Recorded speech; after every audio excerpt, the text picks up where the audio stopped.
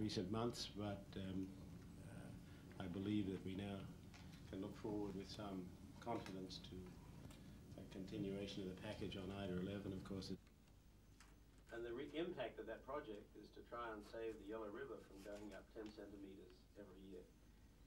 I think our relations with the Palestinian Authority at the moment are extraordinarily strong.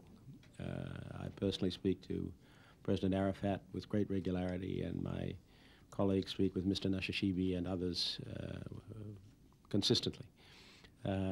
We have, in this recent difficult period, ourselves helped to create over 22,000 jobs in Gaza and West Bank, and we're moving ahead as vigorously as we can on a lot of other programs, including intermediating and working with the Israelis on industrial parks and on job creation activities in the territories.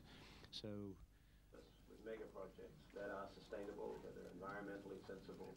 The criticism that some of them have received. Well, the answer is I don't know.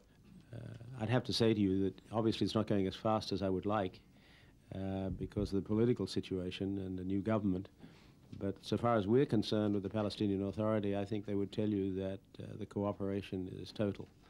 And I'm personally involved and deeply involved, as we all are, in trying to create economic opportunity in those areas.